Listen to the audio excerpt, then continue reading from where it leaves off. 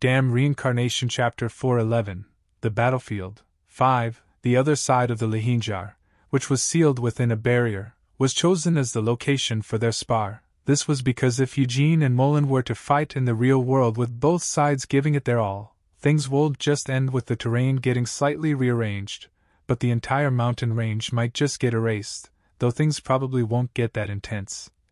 Eugene tried to tell himself, in fact, Eugene himself wasn't so sure about the truth of that thought. After all, Eugene and Molen both knew each other quite well, so Eugene couldn't be certain that things wouldn't get out of control.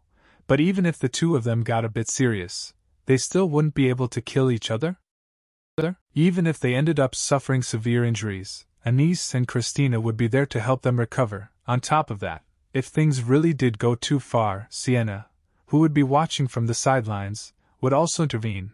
But the most important thing was that no matter how the fight went, or who won, Eugene and Molen wouldn't hold it against each other. No matter the outcome of the battle, their relationship wouldn't change. However, Eugene's pride was still at stake, honestly speaking. Even in his previous life, Eugene had never once thought of himself as being weaker than Molen. Of course, in his past life, Hamel did have a weaker body than Molen. Because of that, he wasn't able to fight as barbarically as Molen usually did. However, what did something like that matter when it came to deciding who was stronger and weaker in a fight?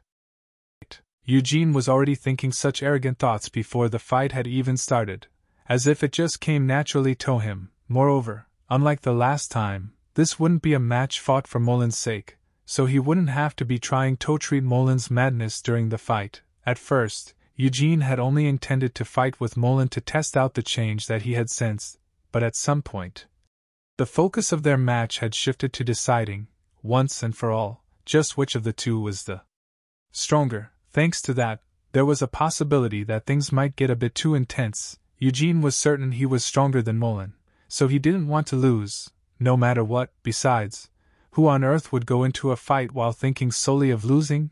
The same went for Molen. He respected the man once known as Hamel Dynas. That was the case even 300 years ago, especially after seeing the stubbornness that Hamel had shown upon first meeting Vermouth. When they had first heard Vermouth say that he wanted to welcome a young mercenary who was quickly gaining notoriety in the mercenary world as a comrade, Sienna and Anise had both protested. However, Molen hadn't been too resistant to the idea. He had trusted that Vermouth must have had a good reason for his choice. At the same time, he noticed the fact that their potential new comrade was a mercenary. At that time, Molen, Sienna, and Anise didn't have much worldly experience. That was something that couldn't be helped.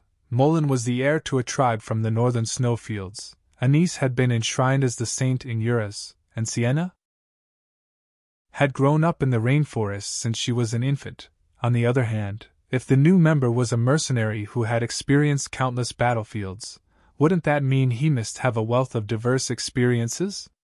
Like Anise and Sienna had said, they might not be skilled enough, but in that case, wouldn't it be fine if they were given roles other than combat? After seeing Hamel in person, Molen had changed his mind. Although all they had seen was Hamel getting rid of some small fry mercenaries, Molen had sensed unseen depths hidden within Hamel's movements, and after watching the match between Hamel and Vermouth, Molen grew certain that Hamel would someday become someone strong. However, he never thought that Hamel would one day become stronger than him. It was true that Hamel was an exceptional warrior, but to believe that Hamel was stronger than himself? Molen had never once had that sort of thought. Of course, there was a huge difference between the habits and methods that the two used in battle, but that was just due to how their roles were divided. If Molen was forced to, he would have been able to fight the same way that Hamel had fought, at least to a certain extent, so it wasn't that he couldn't do it, he just didn't have to. Hamel, Molen said as he crossed his thick arms in front of his chest. Molen stared at Eugene over his big, bushy beard with a solemn expression. I saw your skill in our last match, and I feel that the current you has become much stronger than you were back then. That shouldn't come as a surprise. You should already know this, but I am always growing stronger. Eugene responded with an aloof expression as he rubbed his feet against the ground a few times. As Molen stood there with his arms crossed, his already immense bulk looked even bigger. Moreover, It even felt like he was gradually growing larger. This was evidence that Molen had entered his fighting form. Eugene sensed Molen's presence gradually growing stronger. In response, Eugene turned his focus toward the universe inside of him. Now, just like how Eugene had felt that Molen was larger than he actually was, Molen also felt that Eugene was somehow different in some unseen way. How strange, Molen thought to himself. Eugene gave off a sense of incongruity, as if he didn't seem to fit in with the rest of the scenery. In Molen's eyes, Eugene felt separated, like he was an existence that was set apart from the world. Such a sense of presence was fundamentally different from the intimidation that Molen had been giving off. Molen was confused. He's clearly right in front of me. And he definitely feels out of place, yet, even so, he's somehow transparent. Just what was this feeling? Still feeling puzzled, Molen uncrossed his arms. This was Molen Ruhr. He had lived a very long life. Among the humans, none should have gone through as many battlefields as Molen. However, in Molen's entire life, he had never once met anyone who gave off such a presence. So then, Eugene began speaking. You should make the first move. Because I got the first hit last time. If you're that confident about winning, don't dodge or block this move, just take it. Last time, he had said something like that to Molen, and Molen had actually complied, but there was no way that Molen would also make the same request of him, right? Eugene thought it might just be possible, so he had already prepared a countermeasure. But it seemed that Molen wasn't going to be as petty as Eugene feared. All right, Molen readily agreed. Instead, Molen actually didn't feel much resistance to having been given the initiative. As Eugene currently was, Molen acknowledged that he had the right to say such a thing. After uncrossing his arms, Molen clenched his fists that were as large as dumbbells. Boom, boom. Molen began to walk forward. The holy sword, which Eugene was only holding with his right hand, slowly rose up in response. The holy sword was held at an angle that drew a straight line with Eugene's body. However, at that moment, Molen could no longer see Eugene's figure. It felt as if the beauty of that exquisitely refined blade had completely engulfed Eugene's presence. It was an incredible display of focus and immersion. Right now, Eugene and the holy sword were in perfect unity. Molen considered thoughtfully. He didn't stop walking, but at this moment, Molen felt some hesitation. His hesitation was due to a momentary confusion about how to launch his attack. That was just how hard Eugene was making it to find any openings, and Molen had a feeling that he wouldn't be able to break through Eugene's defenses no matter where he chose to attack. However, Molen's hesitation was short-lived. He might be facing an opponent without any openings and a defense that could not be penetrated. But that was just the impression his eyes were giving him. He wouldn't know for sure. Without attacking Eugene directly, with a broad grin on his face, Molen pulled his fist backward. Grrrr. Molen's clenched fist was already beginning to tremble. As his knuckles curled up even tighter, a thunderous roar began to well up from deep within Molen's fist. Boom, boom, boom. The space around his fist warped and vibrated. As Molen pulled his fist behind his head, it felt like his upraised fist contained a force that could shatter the entire world. Molen's left foot stretched forward. Boom! The ground that he stepped on shook. With that one step, Molen's body was planted firmly into the earth and connected to it. Kree awake. Molen's waist twisted to the side, drawing a straight line from his left foot back to his right fist. The stance needed to launch his fastest and strongest punch had been created. Pop, pop, pop-a-pop. Thick veins bulged on the back of his hand and up along his right arm, his muscles swelling to the point where they seemed about to burst. Hamel, Molen said with a bright smile. You can dodge this if you want. Eugene couldn't help but laugh at these words. This bastard, he really did have a good memory. There was no need for Eugene to even answer such a question. Whoosh! A black flame quietly ignited and engulfed Eugene's body. Instead of its usual brilliant light, the holy sword was also covered by a layer of these subtle black flames. It's coming, Eugene felt. Crack! The mountain collapsed around Molen's foot. But Molen's fist had already launched forward at a much faster speed that outpaced the land's subsidence. At the moment when he sensed Molen's fist covering his entire field of vision, an enormous force struck Eugene, shattering the space around him. If he was still the same Eugene from last time, he wouldn't have been able to receive a blow like this that contained such a powerful force from head-on. With this type of attack, it was better to avoid it than to try and block it, if it was a situation where you couldn't avoid it. Then it would be better to try and meet it with even greater force. But now Eugene grinned. There was no need for that. Eugene's spirit was roused into action, and the holy sword moved, swish. It didn't even require much strength to deal with the attack, and he did not need to take more than a few steps. Parrying was a technique that Eugene had specialized in using from back when he was still Hamel.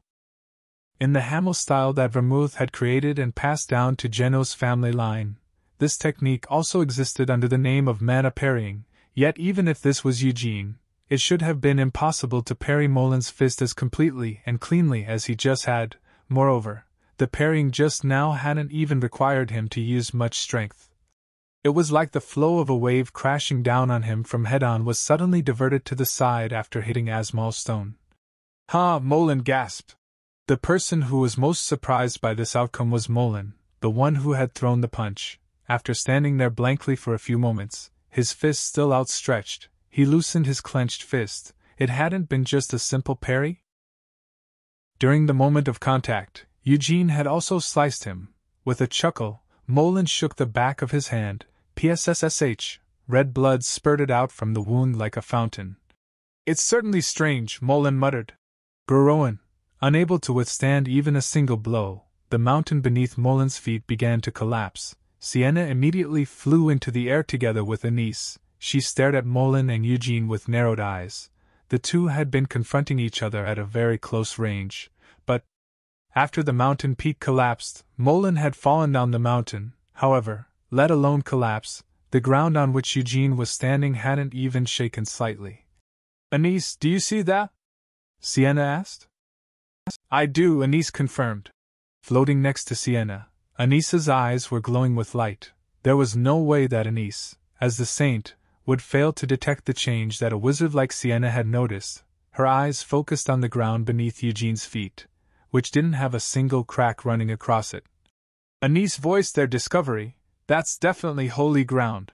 Even though she was seeing it with her own eyes, Anise still couldn't believe it. Even in the Church of Light you would have to be a high-ranking priest, at least the archbishop level, to create a holy ground, and as a saint, Anise was, of course, able to sanctify holy ground as well. However, even Anise, the most outstanding saint in all of the Church's history, would need to make some preparations if she wanted to create a holy ground using her divine magic. However, what Eugene had done just now, without any prior preparations, he had made the space around him into holy ground. Moreover, that holy ground wasn't the holy ground of the God of Light.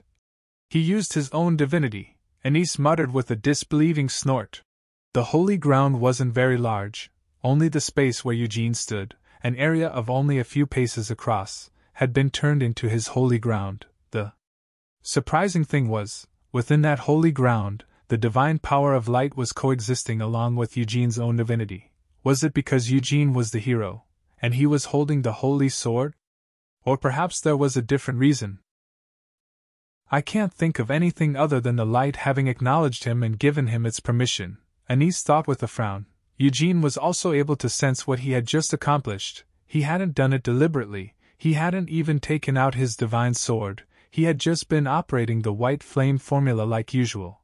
However, perhaps due to some spillage from Agarotha's memory, he had unconsciously mixed in some of his divine power into the white flame formula. Glancing down at his feet, Eugene almost burst into laughter. As long as Eugene was alive and wanted it to keep standing, this holy ground wouldn't collapse. Also, while within the holy ground, Eugene would possess numerous advantages. Just like Agaroth, he might someday be able to use it to resist the ominous aura of destruction. Perhaps it would even enable him to resist Noir Giabella's demon eye of fantasy. Molin, who had fallen down the mountainside, stepped on the surrounding pieces of debris in order to leap upwards. Having jumped high into the sky in one fell swoop, Molin landed on a different mountain peak. The back of his hand that had been sliced by Eugene's sword was still bleeding. Anise was about to try to heal it with her holy magic, only for Molin to shake his head. "The first to get treatment loses," Molin insisted. When she heard the thickly bearded Molen say this with a serious expression, Anise could only shake her head in bewilderment. This was because she felt that their spar was no different from a fight between children, where the first one to get a bloody nose was proclaimed the loser. Pop pop, Molen clenched his fist once more. When he did, the sliced open wound was forcefully closed by his immense strength, stopping the bleeding. After Molen clenched and unclenched his fist a few more times, the sides of the wound had completely stuck together. Having finished his self-treatment, Molen grinned and turned to look at Eugene. Unlike earlier, the distance between the two was quite far apart, but in Molen's eyes, Eugene seemed to be very close, almost as if Eugene was right in front of his nose. "It seems you've gained quite the strange power," Molen observed. Molen could still feel an unfamiliar air coming from Eugene, but rather than putting him off balance, it only excited Molen's spirit as a warrior. As Molen slowly lowered his stance, an aura of fighting spirit rose off of him like a haze. At the same time, a strong desire bloomed within him. Looking at Eugene's upright stance that showed no signs of wavering, Molen felt a desire to make Eugene, who had just now managed to take a blow from him without even getting pushed back, fall down like he had. How long had it been since he had felt such a pure desire? Crack, crack, crack. The ground beneath Molen's feet crumbled once more. The space where Molen was standing began to shake. The massive man kicked off the ground so fast that even the sound couldn't keep up with him. A moment after he leaped, Molen had already reached Eugene's holy ground, and soon, an immense surge of violence was unleashed. It was the same fist as before, but the weight behind the fist felt different. It was only in this moment that Eugene was able to get a thorough grasp of what had changed within him.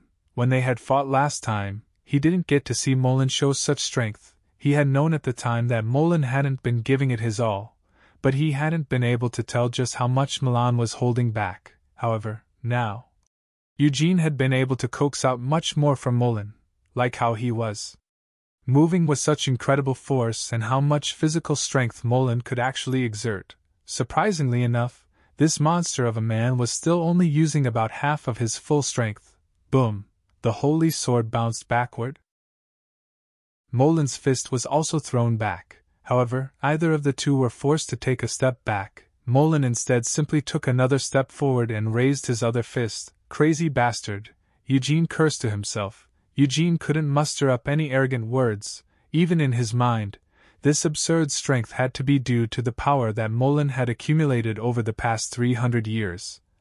It was the result of all the battles that Molen had fought, even as he slowly lost his mind. If he wanted to withstand such force, Eugene would also need to be prepared to die. At their level, for both of them to confront each other with all their might was to risk death or serious injuries. Because of that, just like Molen, Eugene was also refraining from using his full power.